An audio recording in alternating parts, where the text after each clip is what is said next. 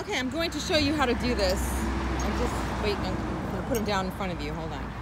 I got the little noose. You see the little noose around his neck? And you just don't tighten up. You just let him. Now, if he tries to escape, that noose is going to tighten up. And then if he escapes out of his collar, that noose is going to stop him from running away.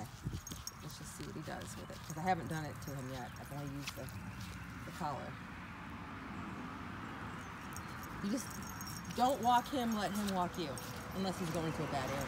Look, he's immediately going potty. He's such a good boy. You're the bestest boy, Chase. You really are.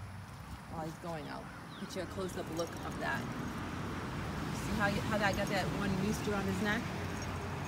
You're a good boy. Now you gonna go pee-pee? Okay, might as well get him going pee-pee too. Is he going? I can't tell. Hey, come on, we can't tell. I know he's just a spectacular boy. The only bad thing he's doing is he's trying to learn how to jump on the couch. He's getting kind of close. Scary thought. But he hasn't made it yet. Hopefully he won't do that until he gets to be a little bit older.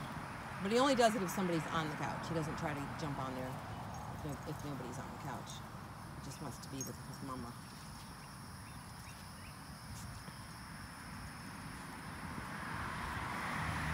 See, you know, he's not fighting me at all. He's being a good boy. You just gotta, don't let him know it's on there by just following him.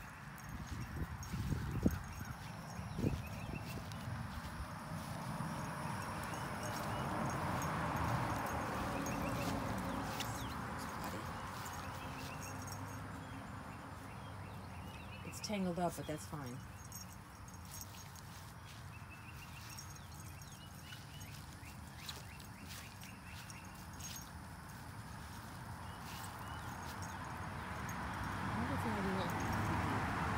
Because he usually does that right away.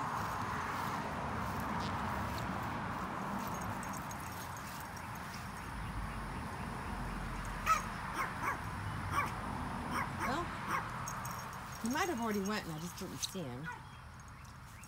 Did you go, Chase? It's an awful long video, so we're done.